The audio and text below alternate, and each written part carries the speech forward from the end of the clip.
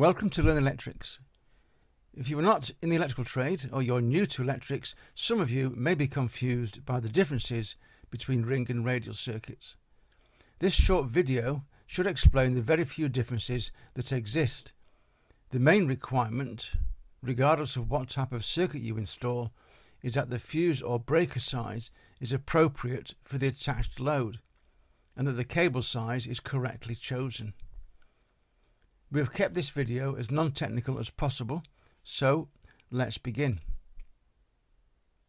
Keeping it very simple then, a ring circuit means that the cables are installed as a ring.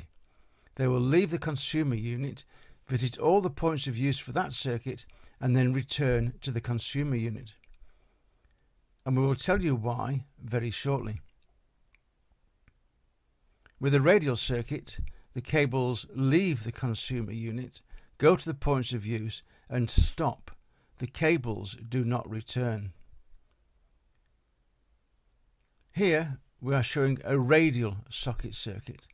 In this example, the sockets are being protected by a 20 amp circuit breaker and wired in 2.5mm cable. And these would be typical sizes. The actual fuse or breaker size is selected for the load or equipment that is using that circuit. Other examples of fuse sizes might be 6 amps for lighting circuits and 16 amps for your water heater. Choosing and calculating cable sizes and fuse sizes is the subject of another Learn Electrics video that you may wish to look at. Radial socket circuits are becoming more popular in the UK. With more ways available in the newer consumer units, individual rooms or areas can have their own circuit breaker.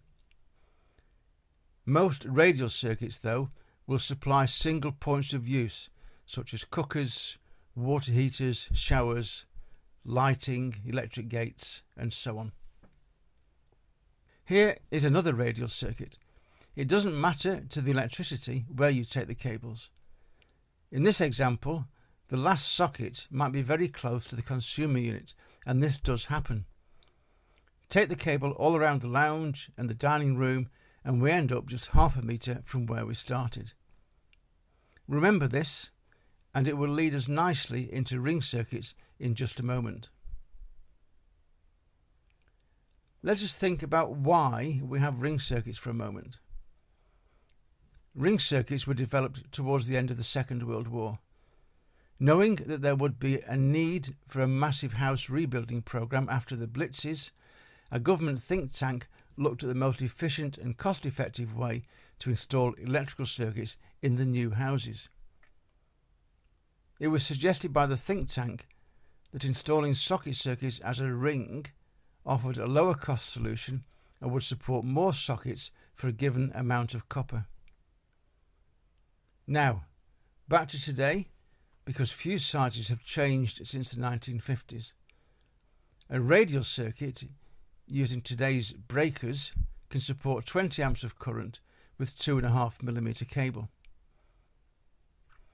For a radial circuit to support 32 amps, in other words more sockets, the cable size would have to be increased to 4mm. Bigger cable sizes mean more copper used, and this was the problem for the think tank.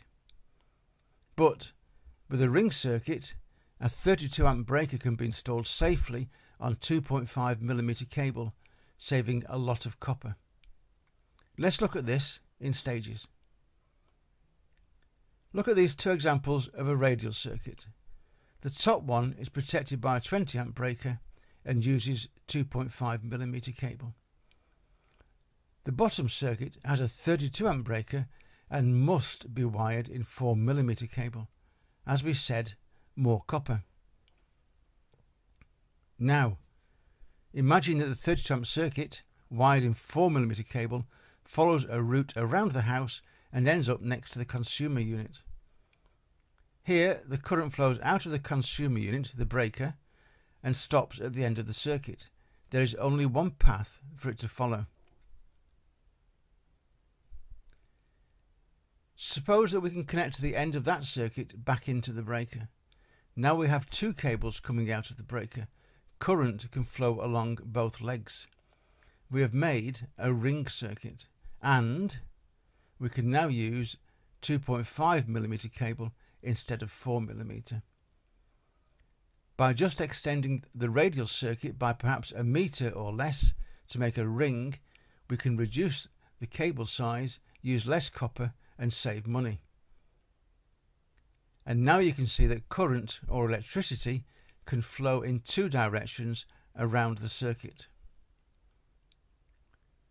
Because current can flow in two directions, we have effectively halved the current that flows along each leg.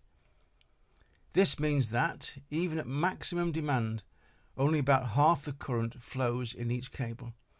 That is to say, about 16 amps. It's never exactly equal, but it is a lot lower than the maximum permitted in a single 2.5mm cable. Ring circuits are typically used just for socket circuits. They have multiple points of use, and a larger floor area can be covered by a ring circuit for a given amount of copper.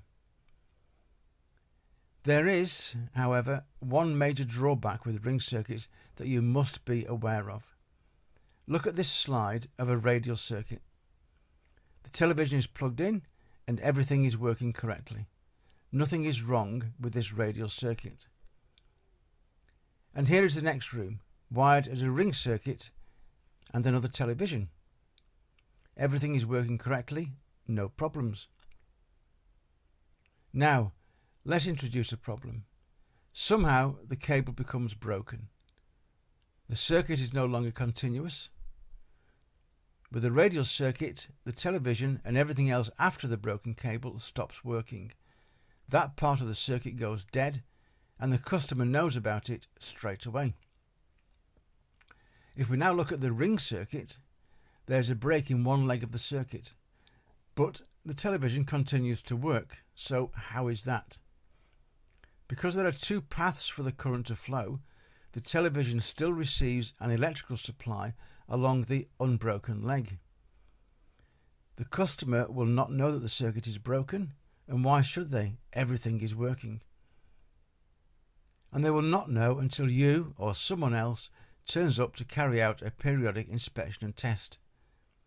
Now you will find the break, but that may be 10 years or more in the future. And therein lies the danger. At 2.5mm, the now single cable is undersized for the 32 amp breaker. If the circuit is constantly run at or near the maximum fuse capacity, then over time that cable will begin to suffer heat stresses, possibly overheat and possibly catch fire. For this reason, the continuity of ring circuits should always be tested on periodic inspections. A quick recap then. A radial circuit goes to the points of use and does not return. There is only one leg for the current to flow along. A ring circuit, however, goes to the points of use and returns to the consumer unit, so that there are in effect two legs for the current to flow. A 32 amp radial circuit must use 4mm cable, but a 32 amp ring circuit can use 2.5mm cable. Because we can use a thinner cable for a ring circuit, the ring circuit may use less copper than a radial circuit. And finally, a radial circuit with a break in the cable is easily noticed, but a ring circuit break may go unnoticed for many years. Well, there we are. The differences between ring and radial circuits in what was, we hope, easy to follow steps. If you want more in-depth information on ring and radial circuits, on selecting breaker sizes, on calculating the cable sizes, or indeed anything else about electrical circuits, then please do check out our other videos on YouTube. In the search bar on YouTube, type in Learn Electrics, all one word, and you will find our videos.